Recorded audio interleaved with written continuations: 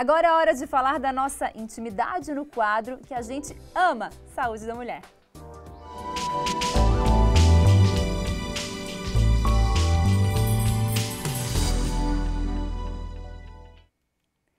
A doutora Maria Inês Pagano Gasperini já está aqui com a gente para tirar nossas dúvidas e você pode participar, viu, através do nosso WhatsApp, que é 8822-6543, vai mandando a sua pergunta e a gente vai conversando aqui da doutora Maria Inês, vai tirando suas dúvidas, tá bom? Faz saudade da senhora. Boa tarde. Boa tu tarde. Que desapareceste, não fui então. eu. É que eu estou emprestada só aqui. Eu venho e volto, venho e volto. Doutora Maria Inês, vamos começar falando sobre um assunto que às vezes as mulheres ficam um pouco em dúvida, né? A gente estava até conversando um pouquinho fora do ar, assim, a hora de escolher para engravidar. Tem mulheres que param de tomar o remédio. Quanto tempo leva para o corpo se adequar depois que toma, né, muitos anos, o anticoncepcional, por exemplo? Olha, isso depende muito. Então, assim, eu já tive clientes que no mês seguinte engravidaram. Depende do organismo. Depende muito do organismo. É claro que quando a gente toma anticoncepcional, o que acontece? O ovário praticamente para de trabalhar e quem trabalha é o anticoncepcional. Então, quando a gente para, a gente tem um tempo até o corpo, até o útero, os ovários e tal, voltarem a trabalhar, né? Então, isso depende muito de cada pessoa. Não tem uma regra assim, olha, tanto tempo. Não, tem que esperar. E vai tentando, né? E vai tentando, vai se arriscando por aí. Agora sim, vamos nessa onda do anticoncepcional, né? O anticoncepcional, é possível, tem muita mulher que tem dúvida, ainda é possível tomar uma cartela seguida da outra? Isso pode acontecer? E que tipo de reação pode dar no corpo? Por exemplo, eu não quero que vai vir, enfim, festa, vai vir alguma coisa, eu não quero ficar, né, menstruada naquele dia. Possa acontecer? Eu acho que hoje a gente tem uma moda, não é? As mulheres não querem mais menstruar, então se tem tomado anticoncepcional sequencialmente, quer dizer, se toma sempre sem parar. O que isso vai acontecer daqui a uns anos, a gente não sabe, porque a medicina é assim, a gente só fica sabendo das coisas muito tempo depois, né? Parece que não tem problemas maiores. Mas muitas vezes o corpo não aguenta isso. E aí então as mulheres começam a tomar comprimido e começam a ter sangramento. Isso pode acontecer e de vez em quando acontece. Aí às vezes a gente para com o comprimido, espera o corpo dar uma reagida e aí volta a tomar, né? Então a gente não sabe ainda a longo prazo o que isso vai dar. Claro que tu diz assim, olha, eu vou para Cancún, vou ficar uma semana lá e vou menstruar justamente na semana que eu tô lá. Bom, aí emendo o anticoncepcional para poder menstruar depois, né? Mas assim, sempre, muitas vezes o organismo não aguenta. E aí tu começa a ter sangramento. Tem que tomar cuidado. Agora vamos fazer o seguinte, tem uma pergunta aí que a gente pode colocar aqui no visual pra gente, no nosso WhatsApp. Preciso parar quanto tempo antes o anticoncepcional para engravidar? Quanto tempo isso? Então, muitas vezes a gente diz, olha, para uns 3 meses antes para esse restinho de anticoncepcional e todo embora, não é? Até para o corpo começar a ciclar de novo, para começar a ter ovulações. Se recomenda tomar ácido fólico, né? Que impede um probleminha que às vezes pode dar na coluna do nenê, previne isso. Então, em geral, a gente recomenda uns 3 meses. 3 meses, né? E assim, com relação, tem um dia certo, né? Tipo, para ter aquela relação, para tentar engravidar, tem um dia certo, assim? Tem o dia de ovulação, que é o dia que o óvulozinho sai de dentro do ovário. Bom, esse dia é mais ou menos 14 dias antes da próxima menstruação. Então, nem sempre a gente sabe quando vai ser a próxima, né? Então, o que faz? Mais ou menos na metade. Vai tentando. Numa dessas pega. Numa dessas pega. Agora, tu sabe que eu acho que assim, a cabeça da gente é muito importante, né? Eu tenho uma cliente que ficou 8 anos não conseguia engravidar de jeito nenhum. Tinha feito uma cacetada de exame, cheio de coisa e tal, e nada de engravidar. No mês em que ela resolveu adotar um neném, porque ela achava que não ia mais engravidar, ela engravidou. Então, gente, a cabeça da gente, o corpo da gente não é só o corpo, não. A gente tem uma cabeça que pensa, que às vezes se assusta, e que esse susto, muitas vezes, até o medo de engravidar, muitas vezes interrompe interrompe uma gravidez, não, evita uma gravidez, né? Uhum. Bom, tem muitas perguntas chegando, a gente vai aqui no nosso telefonezinho também, que daqui a pouco outras a gente coloca aqui no telão, mas olha só, a pergunta profissional tem como, para a profissional, que é a doutora Maria Inês, é claro, tem como reverter um quadro de endometriose profunda no intestino e ovário sem cirurgia, somente com alimentação? No momento só tomo anticoncepcional e continua há anos. Há anos ela toma anticoncepcional. Eu acho que depende muito, assim, muitas vezes só com alimentação a gente sabe que é importante para o funcionamento de todo o nosso corpo e tal, mas tem algumas doenças que não respondem à alimentação, né? Não tem jeito.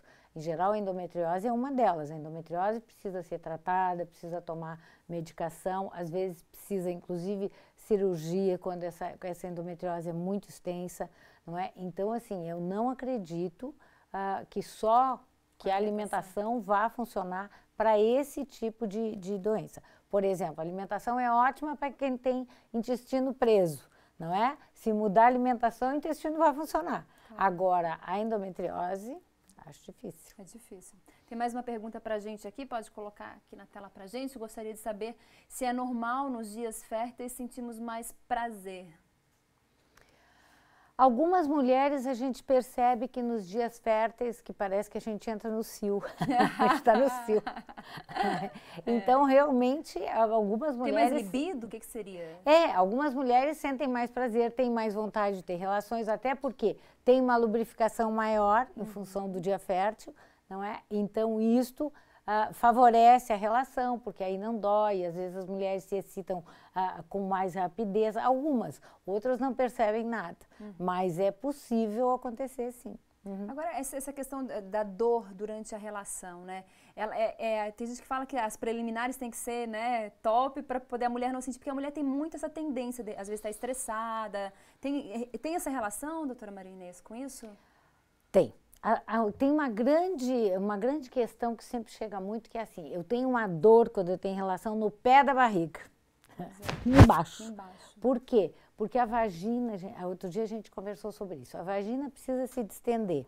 Assim como o pênis precisa ficar ereto para ter uma relação, a vagina, no final, quando a gente está bem excitada, a vagina fica exatamente do formatinho do pênis, ela cresce praticamente o dobro do tamanho dela.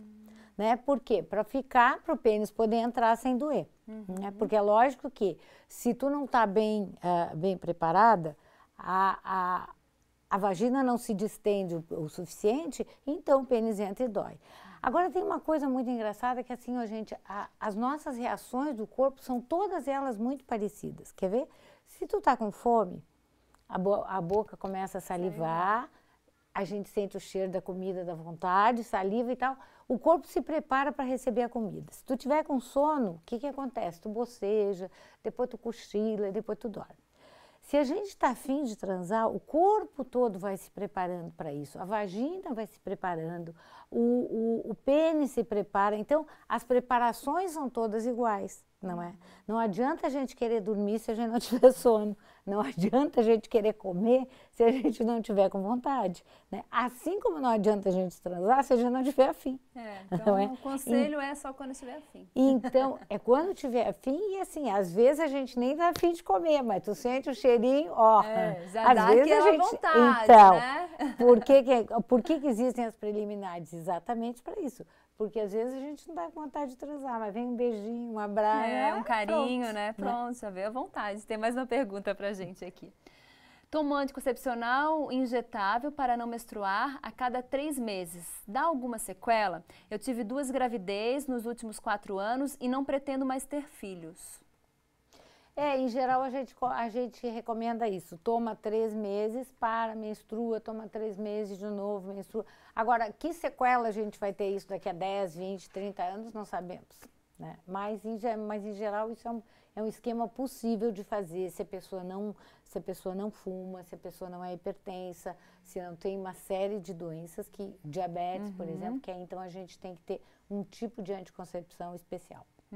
Tem mais uma pergunta aqui, doutora Maria Inês, vamos lá. Fiz ligação, ela ligou, né, há 4 anos, é normal engravidar? Eu tenho um caso nessa história. A minha mãe tinha feito ligação, cortou, estava amarradinha, bonitinha, a minha irmã nasceu. Ela engravidou, mas foi uma aderência na trompa esquerda. Então, pois é, a maior parte das vezes a gente corta, amarra e tal, então é muito difícil que uma ligação, uma ligadura que tenha sido bem feita, que ela reverta. Mas isso é uma coisa que, assim, esporadicamente pode acontecer. Né? Por exemplo, os homens às vezes fazem vasectomia e depois não conferem para ver se realmente não tem mais espermatozoide, né? E aí as mulheres às vezes engravidam, isso dá um rolo danado, porque eu fiz vasectomia, como é que tu engravidaste, não é? E às vezes é porque não conferiu exatamente depois, porque depois que faz a vasectomia ainda tem algumas ejaculações que tem espermatozoide. Olha só, tem que tomar cuidado, então, tem que tomar cuidado, Vamos mais uma pergunta aqui pra gente, pode colocar na tela, vamos lá? Boa tarde, queria saber se o anticoncepcional pode trazer alguns problemas à saúde. Pode.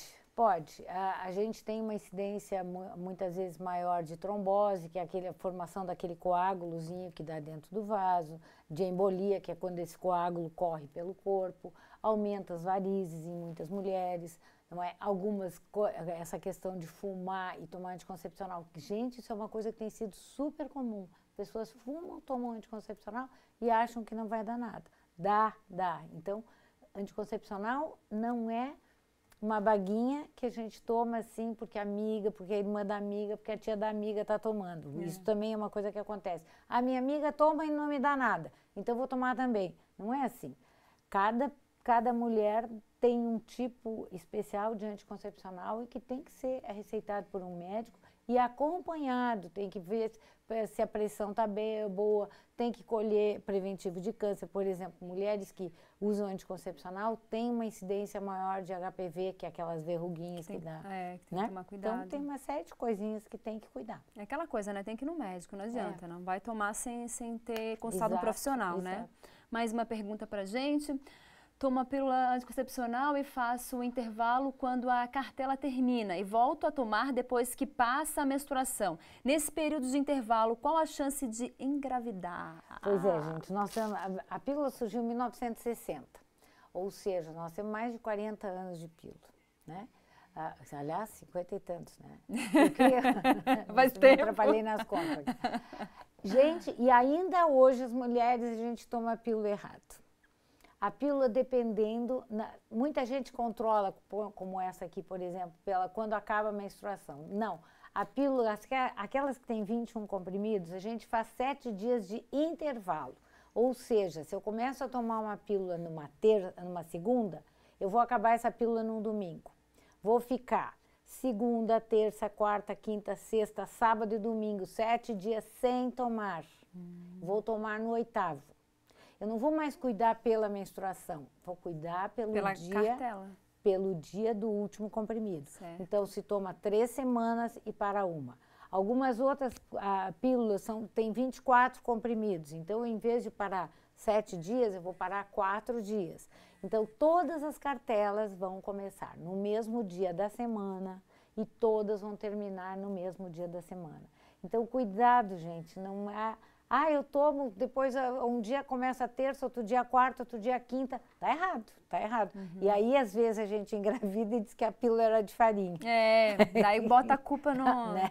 Em quem fez a pílula. Não é bem assim, né, doutora Maria Inês? Então tá bom, obrigado pela sua participação hoje. Até a próxima, gente. tá? Até.